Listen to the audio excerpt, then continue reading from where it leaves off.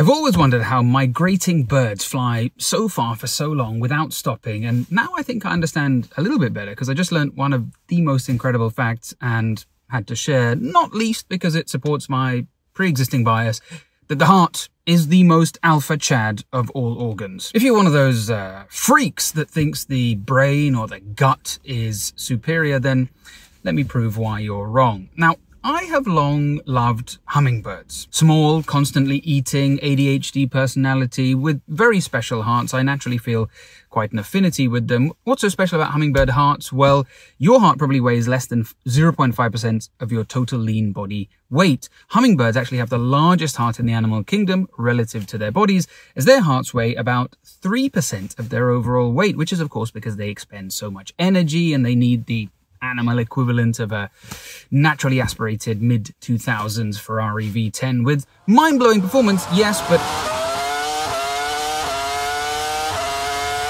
that ungodly high-pitched scream, which is equivalent to the hummingbird's heart rate of about 1,200 beats per minute. Now, I'm sure you already know that hummingbirds need to eat pretty much all day long to have sufficient energy stores for this metabolic monster. So how do ruby-throated hummingbirds fly for 24 hours straight over the Gulf of Mexico?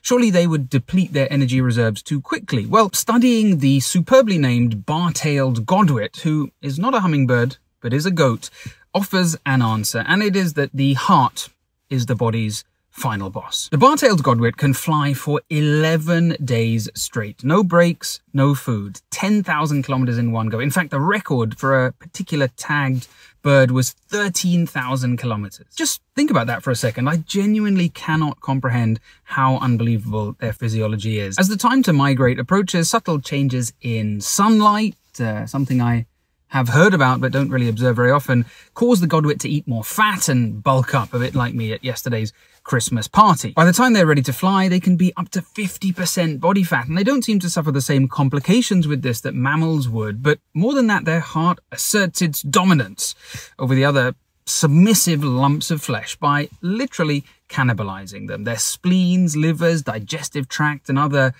weak inferior organs can lose a quarter of their weight as the heart and the bird's chest swell in preparation for their aerial accomplishment. Something I plan to read more about, or rather something I have read about and didn't really understand. I read a 2024 paper and like a bird, most of it went over my head, but it's about the changes to the mitochondria that occur. This is migratory bird mitochondria, which not only increase in number, but seem to change shape and function, even how they're connected, which might not sound crazy, but as someone more familiar with mammalian mitochondrial traits, it really is quite remarkable. Indeed, you know, I'm a human doctor. By that I mean I treat humans, not that I'm... O programa Saúde e Longevidade disponibiliza suas entrevistas apenas para seus assinantes. But I've been so lucky to make friends with and learn from people who know about animal physiology, and while, yes, studying birds reminds me that we are flightless landlubbers whose hearts are more likely to kill us than cannibalize our loser intestines, I'm always wonderstruck by how amazing birds are. I think my favorite thing about moving out of London in recent years has been just sitting in my garden and looking at all the birds that we see with my two boys. I saw a post this week, I think it might have been shared by my friend Simon Clark, who I'm sure many of you know, which said that climate change could wipe out great tits.